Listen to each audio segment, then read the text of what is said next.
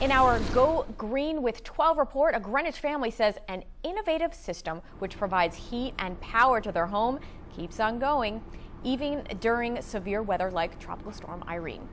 Blueprint Energy Group says this piece of machinery is the first of its kind in the U.S. They say it operates on natural gas, reduces the carbon footprint by at least 50%, and can run even when the power goes out. The family who lives here says they had the go-to house for this past weekend. As you're going to see if you go through the house, we have a big art collection. It's very important that it be kept at a certain temperature. They've been able to do all of that for us. The service has been fantastic. The guys have been better than best, and you call and they're there. This is the first of its kind in the United States. It's a Yanmar cogeneration system, and basically it's designed to make heat and power. Think of it as a miniature power plant for your home. Unlike a backup generator, the system is designed for full-time operation. It's very, very green, and it's very cost effective.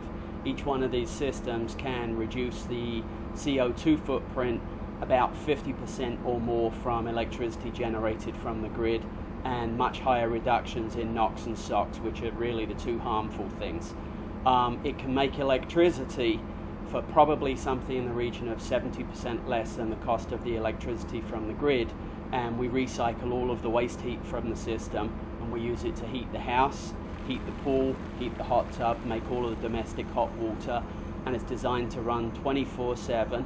It can operate in conjunction with the grid, or in the event of a storm or a hurricane, it can decouple from the grid and operate autonomously on its own. My husband is a businessman all the way around.